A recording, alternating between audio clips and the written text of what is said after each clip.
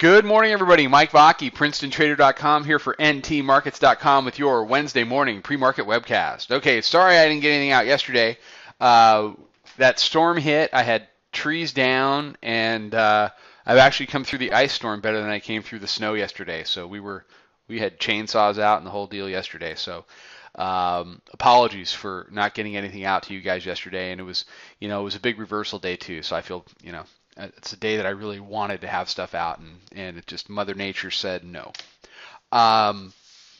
So here's where we are now.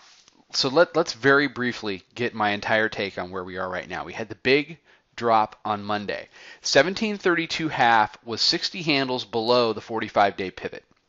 Those of you that follow the pivots closely, were able, could see that. So what we've been doing in the room, we were scaling in long in these lower areas.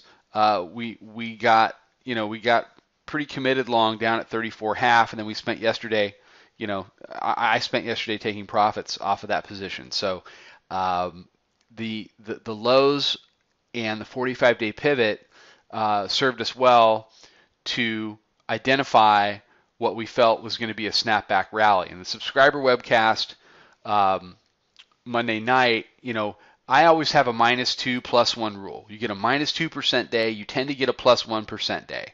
And that's what we got yesterday. I mean, that was basically where we peaked. At 53 half was +1%. Then you really saw, it looked like the bulls were going to be able to put it together. But then you saw that 2 p.m. news about Puerto Rico, and you saw it get knocked down right to 44. The bulls battled that back, but that kind of gave the bears the resolve to really start to turn things back down in their way. So the bears got what they really have not been able to get during the past year, which is a nice piece of news, relevant as it is. I mean, yes, Puerto Rico's bonds are junk. That's not breaking news, okay? But in this market, the way that it's been acting, it's used as an excuse to sell. It was used as an excuse for bulls who were trading the snapback to take profits.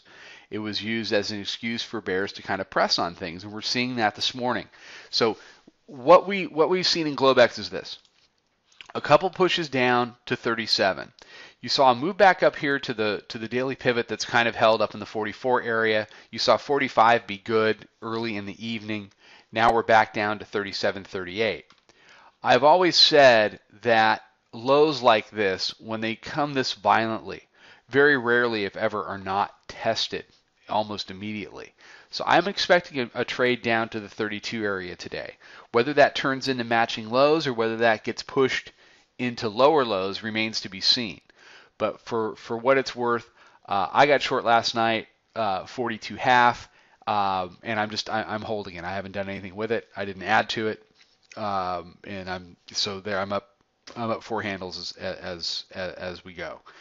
So we'll see how it goes today. My intention would be to cover some off any dip off the open, and probably take more when we get down to the 32s, and then hold a runner to see if we push down to lows, to lower lows rather. Let's look at the daily chart. Let's talk about something I was mentioning to my subscribers last night. I'm in sell rallies mode. Okay, I'm in sell rallies mode, but I'm not a confirmed bull, and I'm not going to be a confirmed bear rather.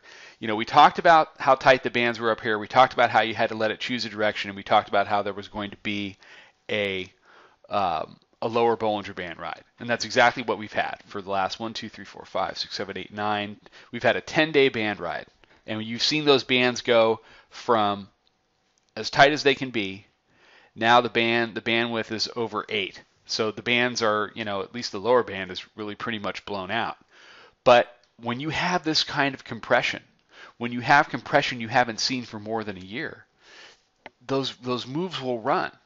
And I begged everybody not to buy the first touch of the lower band. That was up at 1817. That would have been an 85 handle loser. So those of you that blind buy punches of bands, that's not the way to play it when the bands are that tight. So what am I looking at now? Well, if we continue to be this weak, I'm looking at the purple line. I'm looking at the 200-day exponential moving average. That is mean reversion for markets. Okay? All this other stuff are just bumps in the road. You want mean reversion, you trade down to the 200-day exponential moving average. When's the last time we touched the 200-day exponential moving average? Right here. New Year's Eve, 2012.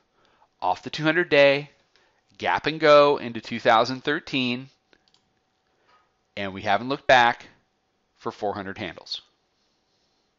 So, I mean, there are people who are very bullish on the market. They're always bullish on the market, but there's people that are looking for 1900, 1950, 2000, 2050, 2100. You want to get to those areas? Bounce it off the purple line. You will see a short squeeze, the likes of which we haven't seen since 2013. If you're a bear, what you want to see is you want to see us get below the purple line become resistance. Then the bears can have their year. So we're coming into a big moment, I think. I think we will trade down there. So don't get so obsessed with the next 3 ticks in the market. We're coming into a big moment at the 200-day, and the market's going to have to pick a side. Okay, everybody have a great day. Follow me on Twitter. Check out the website. Come check out the chat room. We'd love to have you. We're trading all this stuff in there, and we're having fun, and we're doing well. So I will catch everybody tomorrow morning with another webcast. Trade them well, everybody.